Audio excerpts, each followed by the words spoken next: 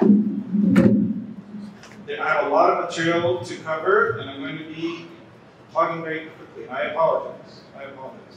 Okay, so I am a Muslim Canadian. I was born and raised here in Toronto. And like many of you, I'm born of immigrant parents. And I am a product of the public school system. I was born and raised here, went through the entire public school system from kindergarten all the way through, and I went to university, alhamdulillah, very proud. Also at University of Toronto graduate, mashallah, and I currently work in IT.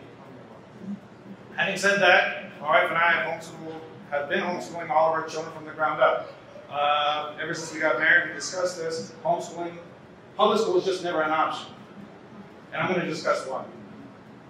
The first point I'm going to talk about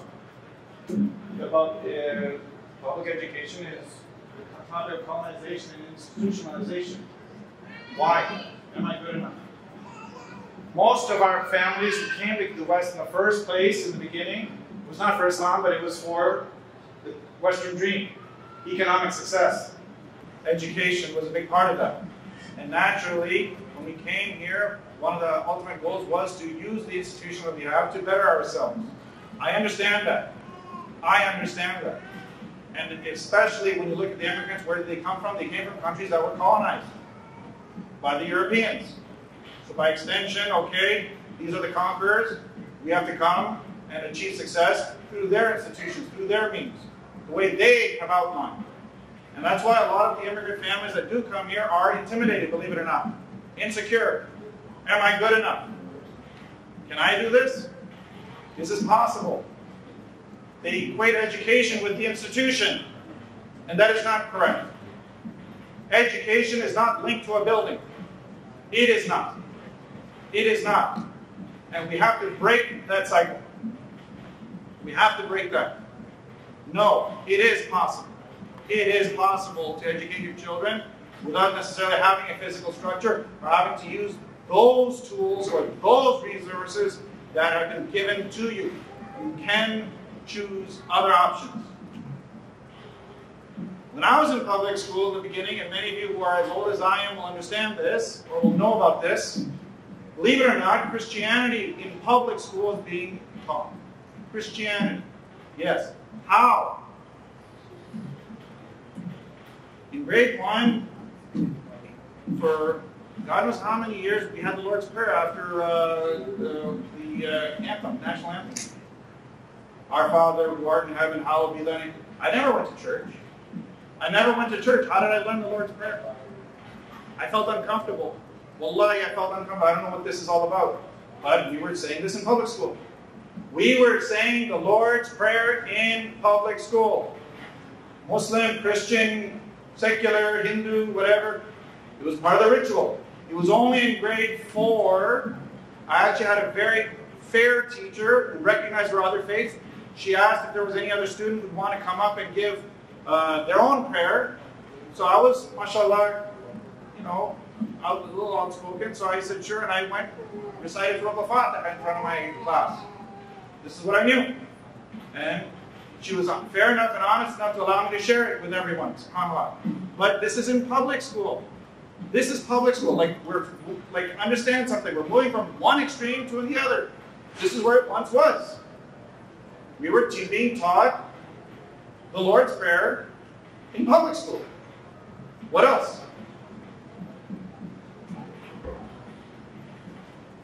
Bible stories. In grade 1, we were read from the Bible every morning. Stories about Jesus. This is a fact. This is a fact. Also, when the holidays would come around, Christmas carols, we would sing as a class. We would sing in the public school auditorium. Stories like a Christmas carol, when you're smaller, a visit from St. Nicholas, or the night before Christmas. Everyone's in the spirit. Everyone's in the spirit. And this is all happening in public school. Not to mention, you learn about Santa Claus, the Easter Bunny. We actually remember during Easter time, we'd be given chocolates. So it was exciting. Yay, as a kid, why wouldn't you? Right? And of course, school plays, musical concerts where they would sing carols and whatnot. This is all being done in public school. I was always exposed to this. Now, we can't just come here and just throw stones at public schools, say bad, bad, bad, bad. And this is also, and see how now, to my fellow homeschoolers here, we have to learn to take the good and the bad. You cannot throw the baby out with the bathwater. We have to look at what are the positives of public school there are. And I want to emphasize one major point here about any education method, any process, any approach. And I swear, I'm saying this honestly after taking a step back and looking at all the options. There is no silver bullet. There is no silver bullet. Every solution has its positives and negatives. There is no solution that does not have its drawbacks. We have to recognize that. So what are the positives of public school? Obviously, socializing. I mean, as a child, I preferred to mix with children my age than my parents. Right? Even today, let's be honest. Kids want to play with kids, their age. Not only that, they get, aside from mixing with their own children, friends of their age, you get to be exposed to different cultures, different people you not normally have been exposed to. I mean, this is a good thing. Wallahi, it's a good thing. They're taught structure, order and discipline, raising your hand, lining up, coming to school on time, not talking out of turn. These are good things. These are good things. You actually have trained teachers, yes. In the public school system, everyone has a degree. That's a reality. That's a good thing. In the madrasa that I would go on the weekends, it was really just compassionate parents who were just spending a few hours, volunteers, spending some time teaching the children, just a few hours. But they were not trained. Also, they have resources, books, equipment, access to a gym, technology, computers, labs, whatnot. This is all a good thing. Your children have access to it. Of course, field trips and excursions. Which child did not love going on a field trip? This is a reality. And that's, again, a very good thing. The excitement of being on a school bus, going out. This is very, part of the fun and the joy of being in school. It also teaches the child to be independent. Mom and dad aren't there. They have to deal with their problems on their own. As they grow up, they go to school. They're dealing in class. They're on their own. This is a good thing. They're not always sheltered all the time. They learn to navigate the world gradually on their own. Fine. That's a good thing. Report cards. You get a breakdown of their child's progress from an outside source. Yes. Parents, every parent will say, my child is a great kid. He's the smartest kid in the world. Every parent will say that. Not always. Not true. When you get it from an outside source, say, look, there's a problem here. Especially when the child is outside of the parent's view, outside of the parent's home. Oh, my kid is like this, my kid's like that. Okay, we have some analytical, some objective thinking here. That's a good thing. Of course, parents have free time and space from their children, especially moms. Wallahi, I understand this. I've seen it. I've seen this. Not only that, it allows parents to work and make extra money. Children learn to be competitive. I recently discovered this. This is a major issue. Yes, they get to play team sports and whatnot in public school, but at an academic level, I realized when you're homeschooling, your child is also not only the smartest kid, but also not the not-so-smartest kid. They're in a class of one, unless you have twins. Your child, when you're homeschooling, is in a class of one. So by default, they become the smartest child. But if you have several students of the same grade studying together, there's a competitive atmosphere created naturally. And that's what always drove me to excel. That's what drove me always to be number one, to be number one, to be number one. But you can't organically instill that in your child when you're homeschooling. That's a problem for homeschooling. That's a positive in public school. And of course, it's free. It's paid for. Let's be honest. Now, the number one question I have always pushed back on when parents or anyone asks me, why do you homeschool? This is my question. If public education is so good, why don't politicians have their own kids? Wallahi, this is the definition of hypocrisy. Where does the Prime Minister send his children? The President? Where? Premier? I don't know. But I can guarantee you it's not the local public school. I can guarantee you that. This is nifaq. This is nifaq. This is hypocrisy. Good enough for us, but not for you? Good enough for us, but not for you? This is a problem.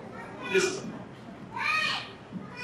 And wallahi, I've been asked about homeschooling many times, and whenever I ask this same question, wallahi, I never got an answer. I always was received with silence. Wallahi, I'm saying this. No one ever challenged me on this. Negatives. Bullying. This is only now becoming known, especially because of social media. And just for the record, in case you don't know, girls are actually worse than boys. Girls are actually worse than boys. I'm sorry, sisters. It's true. Swearing, profanity, vulgarity, sexism. Okay? This is real. I learned to swear in public school. And I had a thrill from using those words because I couldn't use them at home. I'm being honest. I'm being honest. I'm talking about myself. I'm sorry.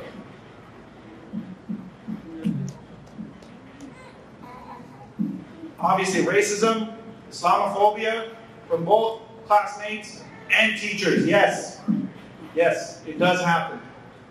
I remember when I was talking to my class about Ramadan one time, some kids started joking, hey, it's a hunger strike.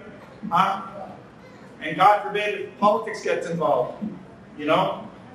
Gulf War, whatever, all of a sudden it's in the news, oh hey, you know, is this, so we're up against you, or what, you know, like what is this? Why do you hate us? It's there. It comes out. It comes out. And now you're a minority now. Now you have to defend yourself from what other people are doing or what governments are doing outside. Now you're on the defensive. Hazing, initiation. When I started high school, as a grade 9 student, I was afraid of getting egg. They were throwing eggs at grade 9 students who were first starting school. This is real. This was real. Shaming. Slut. Everyone's heard of slut shaming? What about virgin shaming?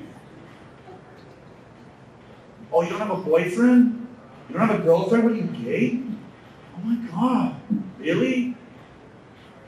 Yeah. Yeah. You're bullied. Bullied. You're ashamed. You are insulted if you don't have, if you're not committing zina. You don't have a girlfriend. You don't have a boyfriend. It's true. It's true. And of course, socioeconomic, meaning, oh, you're not wearing Prada, you're not wearing Air Jordans. Alhamdulillah, like my parents were not, I come from a lower middle class family, but I don't fault my parents at all for buying me, non-Air Jordan shoes or non-Reeboks or whatever. Like I don't buy, wallahi, it's such a meaningless concept to wear such expensive clothing, especially for children. Wallahi it is. But this is what made them feel special. This is what the reality was. Well, who are you? The irony, the biggest irony of all is, you're going to the same public school as I am. If your parents will lie, we're so rich, why are they sending you to the same school as I am? They live in the same neighborhood as I am. What does that say? It's superficial, but this is where bullying comes in. And bullying, this kind of bullying is also a euphemism for racism. Because they may not overtly use racism to bully you, but they'll find another way to bully you. And when I look back, I realized that this was the case. Because I was not the only one from a lower middle class family. There were others. But for some reason, I was singled out. You have to have one and one together. And of course, there's also, when I mentioned about the Islamophobia, there's the very famous, now viral recording of that parent, that teacher in the classroom recorded that went viral, who's shaming those Muslim students for not supporting or boycotting that LGBT event, whatever. Yeah, teachers are involved too. Teachers are complicit. How? Sometimes they punish the minority students more severely than the non-minority. Materialism, again, Nikes, Prada, whatever, brands, etc., etc., etc., wasting money on stupidness and whatnot, but you feel left out. Exposure to, of course, cigarettes, drugs, and alcohol. Enough said. I mean, this is something that people talk about, aspire to, Firsthand, this is what they see. Firsthand. You get to know people who smoke and drink, Hummer, and they brag about it. And they brag about it. Un-Islamic and Islamophobic concepts are taught. You forget fear of evolution, history from a Eurocentric perspective. Remembrance Day. Does anyone know what Remembrance Day was really about? It is the defeat of Muslims. The Ottomans lost. They were on the other side, but many of us don't even know. Remembrance Day marks the day the Ottoman Khilafah was defeated. They were part of the enemies of the Allies. They made a mistake. They should not have participated, but that's history. That's another issue. But the fact is, the Muslim Ummah was involved, and they lost, and all of the Islamic territories were carved up. That's what Remembrance Day is all about. Do we know what this is? Do we know what this is? No, we don't. We just go with the flow. Of course, there's music, both as a subject and from pop culture. I remember there was the multiple sclerosis readathon that was happening in grade 3, when I was in grade 3. Every participant, the host or whatever, the guy who sponsored the program, host whatever, was saying everyone who participates will get a free Michael Jackson poster. Everyone in the auditorium went crazy. I had no idea who it was. Who was this guy? I didn't know. Wallahi, I didn't know. I was shocked. My parents knew this. But this is how you get exposed to these criminals. And there are criminals. Wallahi, they are. Through and through. But this is where that exposure begins. If it's not in social media, and there was no social media at the time. So this is where that exposure came. Now we have social media to thank for this exposure. And of course, movies. You hear about your friends going to certain movies and whatnot. I'm not saying don't watch movies. That's your choice, whatever. But the reality is that, of course, there's a lot of fahisha, a lot of filth, a lot of inappropriate content in a lot of movies that are not even just R-rated. But I remember people coming to the school after they seeing certain movies that they were allowed to go or they were old enough to go, and talking about the inappropriate content that they had. And then you're being introduced to it. Oh yeah, she's like this. It's there, and your child is exposed to it. Your child is exposed to it. I was exposed to it. Also, religious accommodation. It's difficult to implement Salah in a public school. You have to keep track of your time. You have to remember to go for Jummah. And who's going to give khutbah? You go to the masjid, etc. This is very difficult. And sometimes, parents who are not that religious. Chordo, it's okay, leave it after. Just it's okay, no big deal. School is the priority, remember? School is the priority. Don't miss class. We'll make it quick. Quick. 5 minutes, no problem. Let's go quick. You don't want to miss class. You see? Salah is an inconvenience now. Salah is an inconvenience. And this is coming from parents. Why? No, I want to miss class. It's true. It's true. Like, parents just either don't know or they don't care. That's the reality. And of course, halal options are not available in the cafeteria or whatnot. The quality of education is subpar compared to other alternatives like private school and homeschooling. I mean, why is there, St. Michael's College? Why is there Upper Canada College? Why is there so many preparatory schools that the elite families send their children to? Why? Why? If public school was so good, then all the rich families would also be sending their kids there. But there's a reason why. Smaller class sizes, more highly trained teachers, better facilities, networking, and of course, higher quality curricula like IB, International Baccalaureate, Advanced Placement. These are realities. And now my number one topic I want to talk about very quickly, heterosexuality. And this is why I get very angry with parents. Wallahi, I get very angry with parents. I mean this. Because they're getting angry now. Now we're having assemblies like this. Brothers and sisters, we should have been having these conferences years ago. I tell everyone, forget homosexuality. I had a problem with the public school system teaching homosexuality. I had a problem with the schools teaching heterosexuality. Understand that. Premixing, dress code, girls are wearing shorts, boys are wearing shorts, mini skirts, leaving very little to the imagination. Boyfriends, girlfriends, dating, school dances. This starts in middle school, by the way. Grade 6, starting in grade 6, school dances. Do you know where your child is?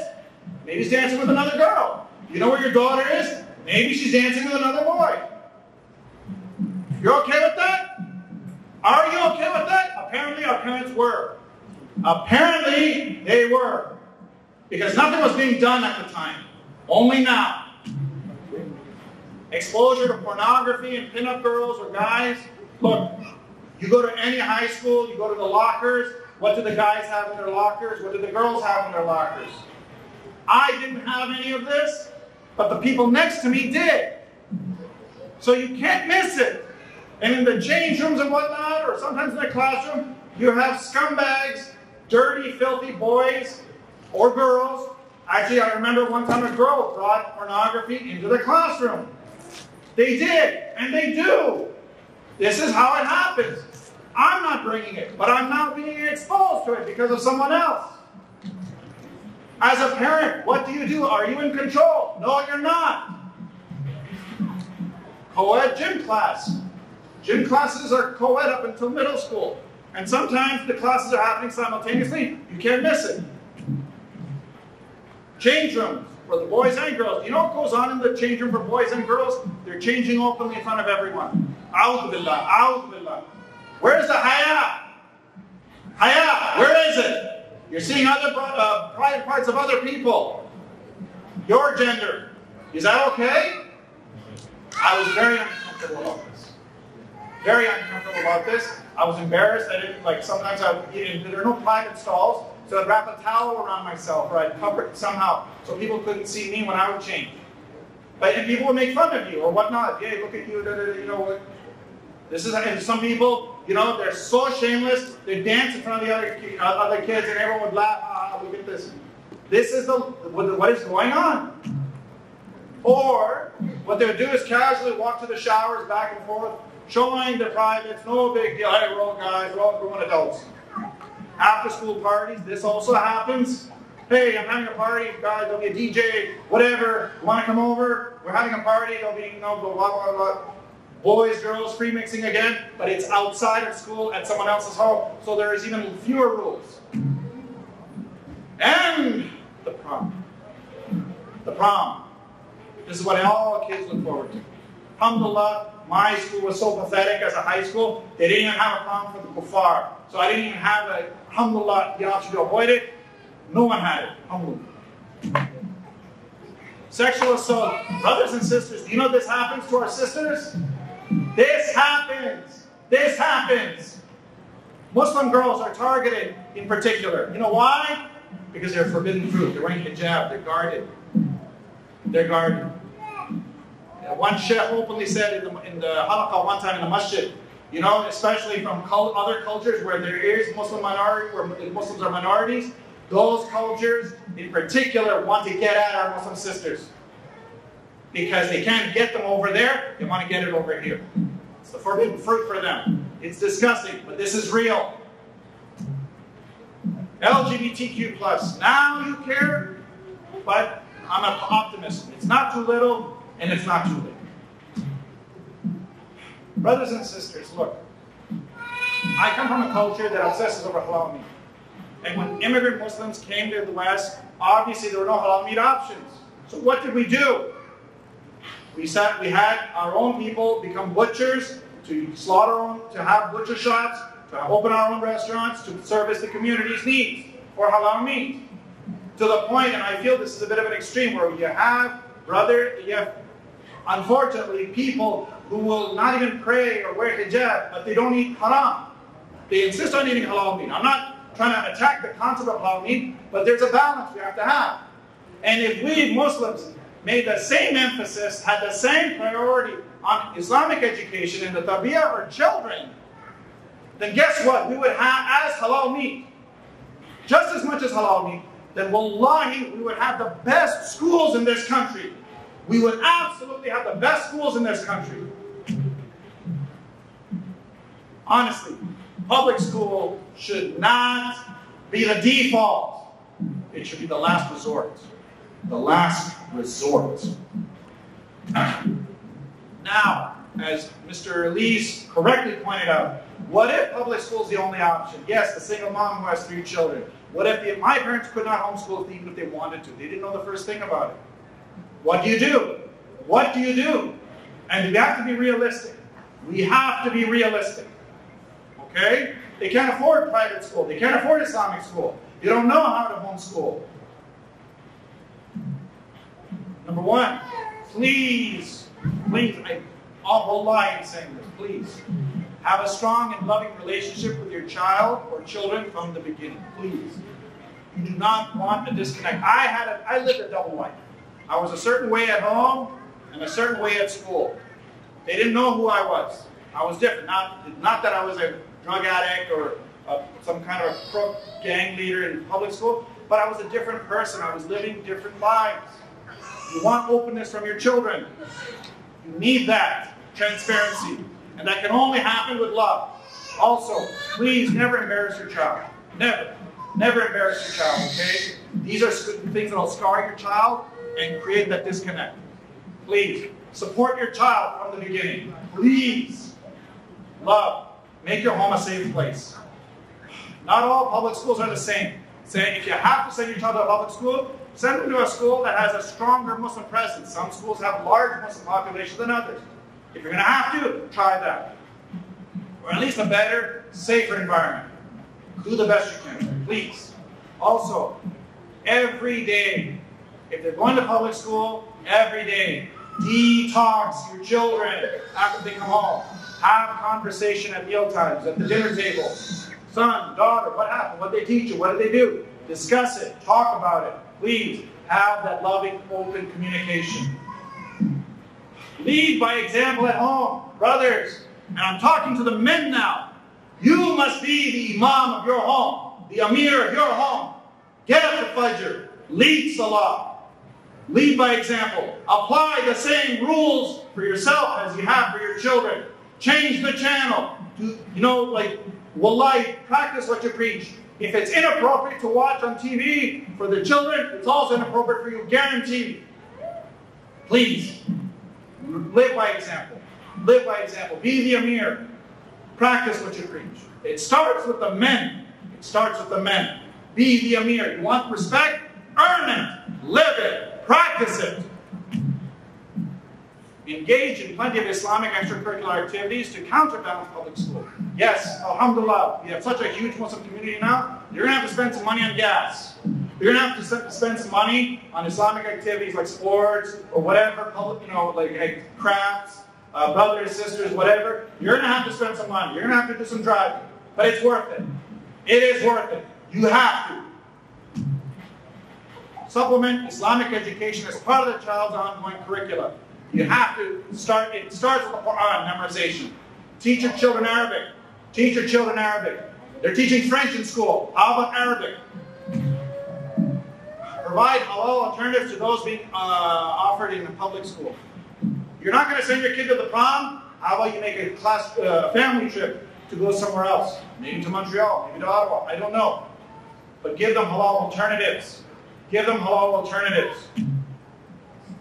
Celebrate, eat hard. Work hard, play hard, pray hardest. Work hard, play hard, pray hardest.